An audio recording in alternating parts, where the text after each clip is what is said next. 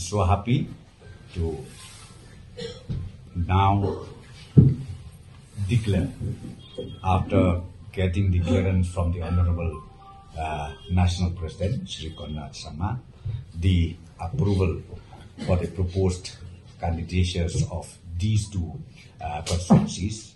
So I'm happy to tell you that Shillong Parliamentary Constituency, it has been approved that Dr. Ampareen Lyngdoh will be our official candidate.